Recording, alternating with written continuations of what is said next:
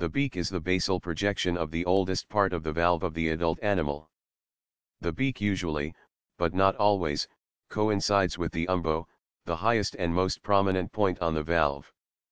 Because by definition, all bivalves have two valves, the shell of a bivalve has two umbones, and two beaks.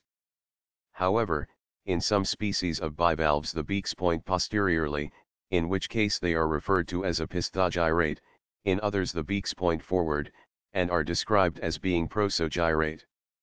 If the beak is not eroded or worn down at all, it may still be capped with the protozoa conch, which is the larval shell of the animal.